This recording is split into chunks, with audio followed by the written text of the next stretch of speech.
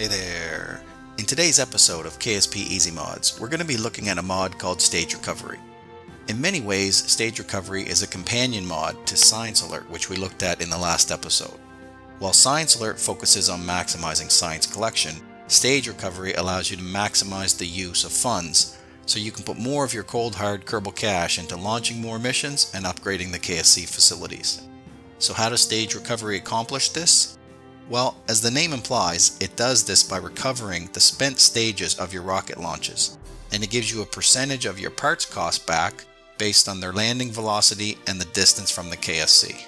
So let's do a quick CCAN install, and then we'll go in-game for a look at StageRecovery. Okay, let's start CCAN. Okay, to install StageRecovery, we will first use the filter to locate it. Let's select it for installation, and let's quickly check the relationships tab. So conflicts, you can see, is conflicting with a debris fund. I'm not sure that's an active mod anymore, but I certainly don't have it installed, so we don't have to worry about that. Let's look at dependencies, none. Recommendations, none. Suggestions.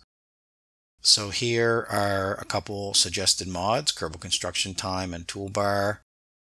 We will not install those when we're prompted to do so. So let's go ahead and install now. And there you can see the two suggested mods, but we're not going to select those. StageRecovery is good to go. So there you can see our updated list of installed mods, and we're ready to try it out in game. So once you launch the game following installation of StageRecovery, you'll see there is a new icon in your toolbar. In the Kerbal Space Center view, if you select that icon, you'll get the options list. So we'll come back to that shortly. For now, I want to get right into building a vehicle so we can show you how StageRecovery works. So let's go to the VAB. So what we'll want to do here is create a vehicle that would be available fairly early in the game. So let's use a Mark I command module, a small fuel tank. Let's go with the interior engine. Of course, we're going to need a couple stack separators, decouplers. Let's use a small flea SRB for the second stage, and a hammer SRB for the first stage. And then what StageRecovery needs in order to safely recover these spent stages are parachutes. So let's go ahead and put a couple parachutes on. These are very light stages. These are going to be, very small stages, so we only need one parachute probably on each one. So I'm going to put one on the hammer, and then we'll go to the other side to get a little bit of balance, and put on the flea on this side. And of course we're going to need a small parachute on the command module as well. So that should be good enough for demonstration purposes. What we do want to do, though, although it needs parachutes, of course, on each stage, we don't actually want these parachutes to release.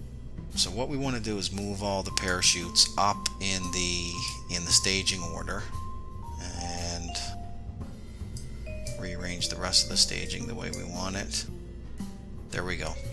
If you do release the parachutes with decoupling the stage, then what can happen is you can have that parachute be destroyed if you're going too fast, if it gets too close to your rocket engine in the next stage, it can be destroyed by the heat of that rocket engine. So you're just safer to go ahead and move those parachutes up so that they don't release when you do your staging. And that should be good enough to get us started, but let's rename this StageRecovery Test Vehicle Mark I. Let's do a launch. So before we launch, let's take note of the funds we have available. So we have 8,099,246. Okay, and we're going to try to commit that to memory here, because that way we'll be able to see that the recovered stages will put those funds right back in our account, and then we can use them for future launches. So let's turn on SAS. Let's put our rocket engine up to about 2/3 power, and then we'll launch. So let's turn over a few degrees here initially, just so that the stages don't fall back down onto the Kerbal Space Center. We'll stay here for the full burn of the first stage. It's getting us up to a pretty good speed here now.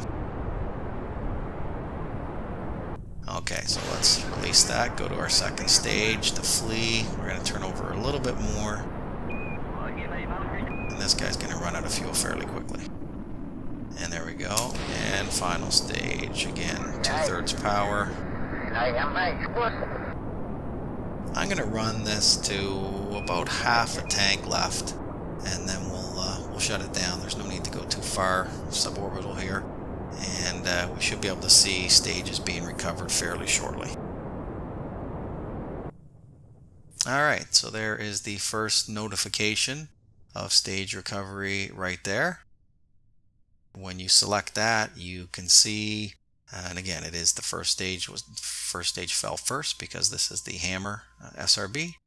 Tells you the parts that were on that stage, tells you your recovery percentage that you achieved, and then what that translates into from a funds perspective. So it cost us 975 funds to put all those parts on our vehicle, and we recovered 953.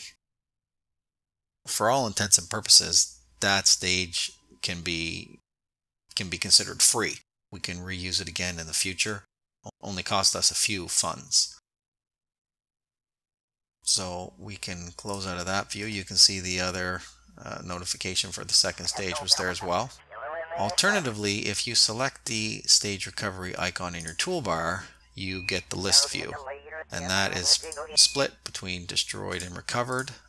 Of course, for this launch it looks like we successfully recovered both, and when you select them you get a few tabs here. The parts tab is very similar to what we just saw in the notification, but also has crew information if there was crew on board the drop stage, as well as science if there were science experiments. And then there's a few more little pieces of information here in the info tab. For instance, distance to KSC 4.92 kilometers. If we switch to the second stage, you can see distance from the KSC 10.33 kilometers. So very useful information, very simple to use, obviously very simple to see what you've accomplished from a stage recovery perspective. And remember, we looked at the funds. If we go back to the funds here again, we're now at $8,101,092. So you can see those funds that we recovered went directly back into our bank, and we're ready to use those funds again in future flights or for upgrading facilities or whatever the case may be. So I'm going to fast forward here through the rest of this descent, and then we'll go back to the Kerbal Space Center and we'll review the options that come with stage recovery in the options menu. Okay, so back to the stage recovery menu that we looked at briefly earlier. Of course, you can disable the mod. It's enabled by default. There are two recovery percentage models. There's variable and fixed, and you can see there you can select variable there. DR velocity, that has to do with deadly reentry, which is not a mod that we're going to showcase in this series, so I'm going to skip over that for now. Powered thrust to weight ratio of 1. Again, when we looked at the stage recovery toolbar icon view, when it gave us the list of stages, you remember there was two tabs for recover science and recover Kerbals. You can actually turn those off. You can turn off the notification messages altogether and only use that stage recovery list view. Powered recovery is another option that this mod has, which we're not going to get into in this video. Definitely adds another layer of depth and challenge to the mod. So if you're up for that, by all means you can find that information on the mod page. but we won't cover it here. And again, there's a couple more smaller options here at the bottom, and you can save those settings. So that is basically it. StageRecovery is an excellent mod. It's very important that it helps you conserve your funds for use for additional launches, for use for upgrading your facilities. Very important to maximize the use of your funds, especially early in the game. So I hope you enjoy it. Go out there, get StageRecovery for your game, and we'll see you in the next episode. Take care.